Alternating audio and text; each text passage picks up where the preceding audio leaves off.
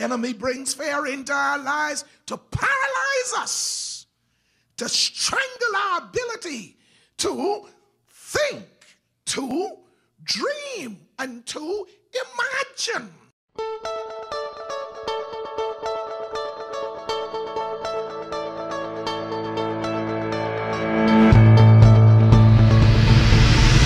Because of COVID-19, many people are losing control. They're running scared and becoming very confused.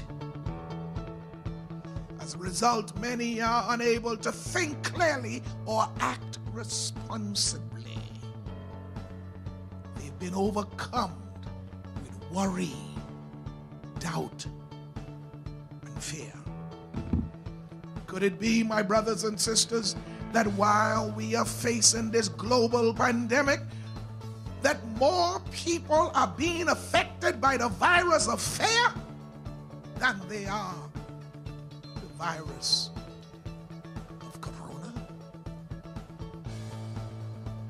The enemy brings fear into our lives to paralyze us, to strangle our ability to think, to dream, and to imagine.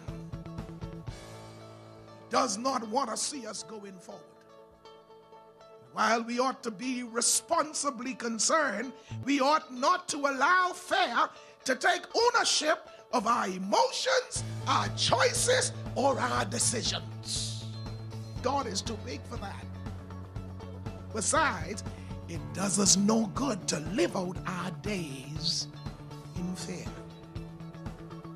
Can I remind you that God still rules in the affairs of man?